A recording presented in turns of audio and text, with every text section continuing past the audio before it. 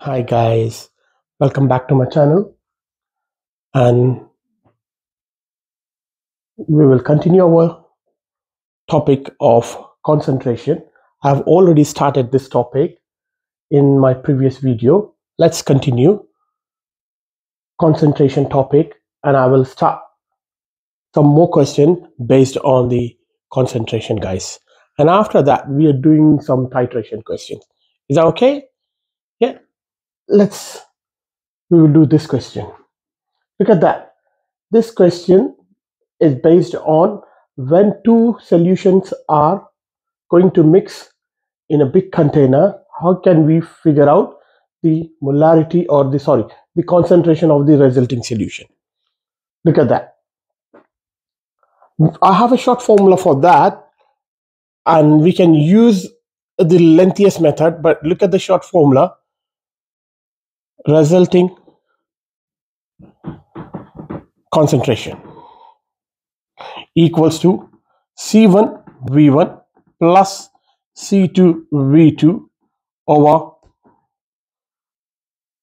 total volume, like TV total volume.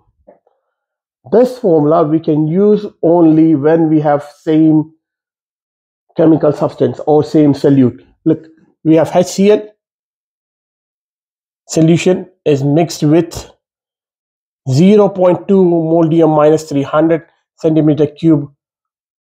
HCl solution is mixed with HCl solution. Then only we can use this formula. So what's the C1? C1 is 0.2 and V1 is 100. Okay. Plus, look at the C2. C2 is 0.1 times 400 divided by total volume, which is 500 centimeter cube. Do we need to change into dm cube? No, guys, because divided by 1000, divided by 1000, divided by 1000, they cancel off. You don't need to change this into dm cube. Okay, this cancel, that cancel, this cancel, that cancel. So 20 plus 40 divided by 500. 20 plus 40, 60 divided by 500. 5 times 12. 12 divided by 100, which is nothing but 0.12 mole dm minus 3. See, always the resulting concentration is less than the concentration of individual acids. Why? Because we are adding more volume. See the concept. We have already done that. Conc equals to mole over wall, mole over volume. When the volume increases, concentration decreases. So the concentration of the resulting solution should be less than the original concentration. Now, I will teach you one more concept that will come up in the examination. Let's see. Look at this question. A new term we are using here. Look at that. A solution of sodium hydroxide had a concentration of 4 gram per dm cube. What is its concentration in mole dm cube? So how can we convert gram per dm cube, mole per dm cube to gram per dm cube? Guys, I have seen this question in many past papers. You can use this technique for AQA examination or OCR examination. Look at that. Mole over concentration. Concentration is equal to mole over volume. We know that. Conc equals to mole over volume. Okay, concentration equals to mole over volume. What is mole in terms of mass? Mole is nothing but mass over mr. So plug all these mass over mr in case of mole. So conc, plug here, conc equals to mass over mr times 1 over volume. Okay, is that clear? Now take conc to that side. Conc time mr equals to mass over volume. Now look at that. Mass we measure in terms of grams, and how you measure the volume? Volume in terms of dm cube. So dm minus 3. So conc time mr equals to gram per dm cube. This is the easy way we can change mole per dm cube to gram per dm cube. So conc time mr equals to gram dm minus 3. Look at the question one more time. So 4 gram per dm cube is given, and you have to change into mole per dm cube. So rearrange this formula. So conc equals to gram dm minus 3 divided by mr. So simple, guys. You don't need to calculate anything. It's just the simple conversion. So what's the gram per dm cube? 4 gram per dm cube. Work out the mr of sodium hydroxide. Sodium 23 plus 16 plus 1, which is equals to 40, guys. So 411, not 0.1, not 0.1 mole dm minus 3. We will do one more question, guys. Okay, we will do one more question, guys. Look, what is the concentration of 0.05 mole dm minus 3 solution of sodium carbonate in gram per dm cube? So conc, which is given in mole dm minus 3, so you have to change into gram per dm cube. What's the formula? Conc, concentration time mr equals to gram per dm cube. Easy, guys. So concentration is given, conc time mr equals to gram dm minus 3. Sorry, I have written the formula twice, so it doesn't matter. What's the concentration? 0.05 and mr of sodium carbonate. mr of sodium carbonate, Na 23 times 2, 23 times 2 plus carbon 12 plus 16 times 3. I think it's 106, guys. 0.5 times 106. So 106 times 5, 35. So which is nothing but 53 into 10 to the power of minus 2, which is equals to 0.53 gram dm minus 3. Easy, guys. So we can change conc, which is given in terms of mole dm minus 3, into gram per dm cube. Or if they will give gram per dm cube, we can convert into mole per dm cube. That's the easy way, guys. Yeah, this is another type of question I have seen in many past paper. Now look at one more question. Look at this question, guys. What mass of barium sulfate would be produced by adding excess barium chloride solution to 20 centimeter cube of copper sulfate solution of a concentration this one? So we have to write the balanced chemical equation, then only we can do. It's a kind of a stoichiometry question. So what mass of barium sulfate is formed when excess of barium chloride react with copper chloride?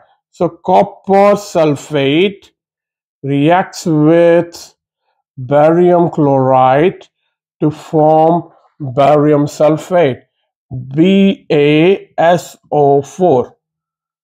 Look at it's all one and one reactant to form one product. Barium sulfate, we are getting barium sulfate, what we are getting? Copper chloride plus CuCl2. Okay, a theoretical ratio is 1:1:1. Now, what data is given in the question? We have 20 centimeter cube of copper sulfate conc, and volume of copper sulfate is given. Conc of copper sulfate is 0.1 and volume of the copper sulfate equals to 20. When a volume and a conc is given to you, what's the first step? Work out the number of mole of the copper sulfate. What is the formula to work out the mole? Mole equals to C times V over 1000, guys.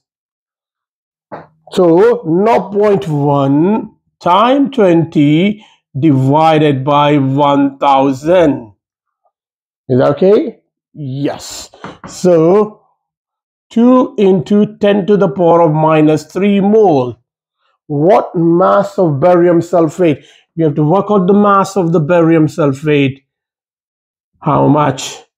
So moles, 1:1 molar ratio. You got the same mole of the barium sulfate. Work out the MR of the barium sulfate. So mass of barium sulfate is equal to mole time its MR. When you work out the MR, mole is 2 into 10 to the power of minus 3. And when you work out the MR of the barium sulfate, use this barium 137, sulfur is 32, oxygen 16 times 4. So the total is 233. That's the MR of barium sulfate. Now, mass equals to mole time MR. So 2 times 233 times by 2, 4 equals to 466 into 10 to the power of minus 3, or 0.466 grams. Is that okay? Yeah. Can you try this question? What is the maximum mass of calcium carbonate which will react with 25 centimeter cube of 2 molybdenum minus 3 hydrochloric acid? Let's see. First, we have to write the chemical equation between the calcium chloride and the hydrochloric acid, guys. You know, look, this is the general trend. When a carbonate, metal carbonate, react with any acid, we will get salt plus water plus carbon dioxide gas. I will teach you soon how to write the chemical formula of the substance and how to balance the chemical equation. Okay, let's write the balanced chemical equation first. CaCO3 react with hydrochloric acid, and I will tell you that any carbonate, metal carbonate, when react with the acid, we will get salt, CaCl2. Don't worry about the formula of calcium chloride, plus water and plus carbon dioxide gas. So look at the molar ratio. Is that reaction balance, guys? And look at how many chlorine? 2 chlorine here and 1 chlorine here. So you have to times by 2 here. My bad. Yeah, 2 chlorine. This is hydrochloric acid and 2 chlorine.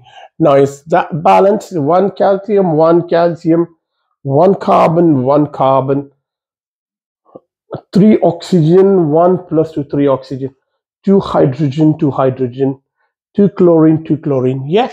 Okay. What is the maximum mass of calcium carbonate? Mass is not given. You have to work out the mass. And we have conc of HCl in that question and a volume of HCl in that question. So conc is given, conc of HCl is given. which is 2 mole per dm cube.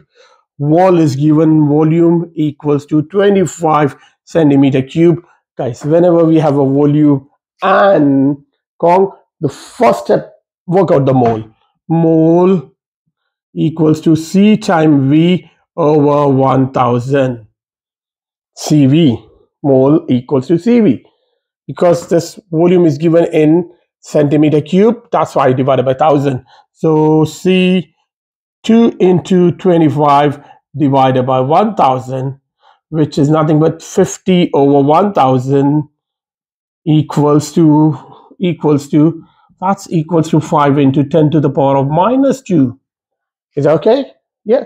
5 into 10 to the power of minus 2 is the mole of the HCl. Look at the molar ratio. 1:2, guys. So you got 5 into 10 to the power of minus 2. So 1 mole of calcium carbonate react with the 2 mole. So can I divide this by 2 to get the mole of calcium carbonate? So 5 divided by 2 into 10 to the power of minus 2 mole of CaCO3. So 2.5 into 10 to the power of minus 2 is the mole of calcium carbonate. So if you don't mind, can I write this part? Only that part of the question. I'm not rubbing all. Okay, I have some little space to work out my calculation. So mass equals to mole of CO3 times its MR. What's the mole of CaCO3? 2.5 into 10 to the power of minus 2 MR of calcium carbonate. You can work it out. Calcium 40, carbon 12, oxygen 16, which is nothing but 100. So what's the answer? 2.5 gram. So I want to stop here. Please, guys, I know your exam is coming up only 4 weeks. So do revision of this type of question. You can choose any textbook, OCR, AQA. I don't mind it. And if you have any question, please get back to me. If you have any question based on the concentration or a titration or a back titration, you can get back to me. I will try to help you. So thank you guys for watching this video, and I will come back soon with one more video. In that video, I'm going to teach concentration in terms of titration and a back titration. Important thing, back titration. Okay, thank you guys.